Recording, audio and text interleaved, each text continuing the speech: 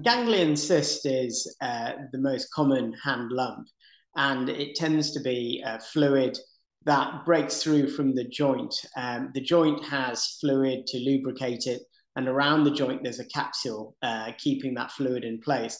And over time, there's some degeneration of the capsule, and the fluid pops through and gets walled off and forms a benign cystic structure. And common places are really the back of the wrist or the front of the wrist. Occasionally, you can get them in the fingers, in the base of the fingers or the tips of the fingers. Mostly around joints, but you can get them around the tendon as well, because the tendon has a lubrication lining too. And if you get a little cyst around the tendon, that also can be quite painful.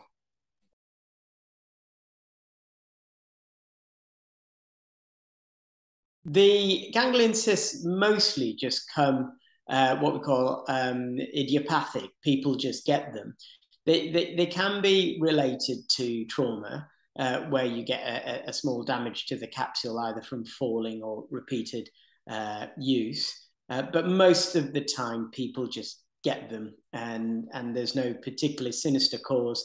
They come in all ages, so you can get them in the relatively young adults. But they also come quite commonly in older age, and as I said, it can be associated with arthritis as well.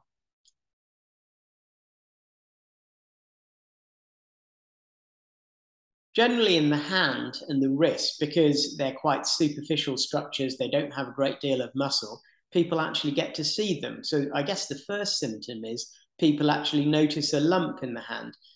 They tend not to be painful unless the lump is big enough, when it starts pushing on things, or pushing on tendons, or pushing on nerves, etc. And that's when they become painful. And occasionally the cyst just keeps on increasing in size, or travels to a different site. But they tend to all come from a similar area, like a stalk of a balloon. But then the balloon fills up and it goes into different areas.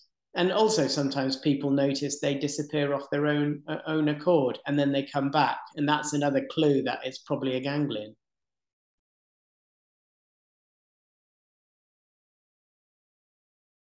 As a general rule, I would say hand lumps are benign. In 10 years of hand surgery practice, I've only ever seen one very sinister hand lump, which was associated with a person that already had some features of other sinister lumps in the body. But most lumps, whether it's ganglions, whether it's lipomas, fat lumps, or what we call giant cell tumors, which are microscopic cells, but they present as solid lumps, they're all benign.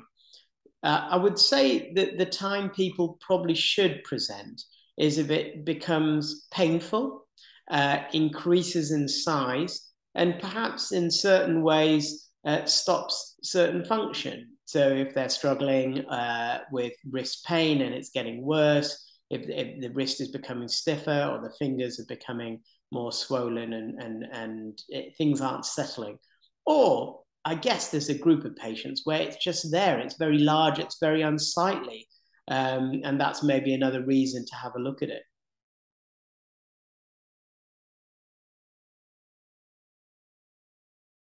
On the whole, ganglion cysts can be left alone, and they may go of their own accord. One can aspirate the ganglion cyst, which essentially, with a bit of local anesthetic in the cyst, you can either burst the cyst or suck out some of the fluid. There is a high recurrence rate with that. Recurrence means it comes back. However, it may not come back to the same size, and it may reassure the patient that it is a cyst, and they have no concerns. Occasionally, we remove them surgically, and certainly around the wrist. One can do this through keyhole, which is arthroscopy, which is a day surgery, and the recurrence rates, that means once you've removed it, the chance of it coming back are usually around 1 in 10, which sounds like a high figure, but actually most people are quite satisfied with having the cyst removed. Around the fingers, they can be removed under local anesthesia, So you not requiring any kind of sedation or general anesthesia. So I would say if one does go to treatment, the outcome is very good.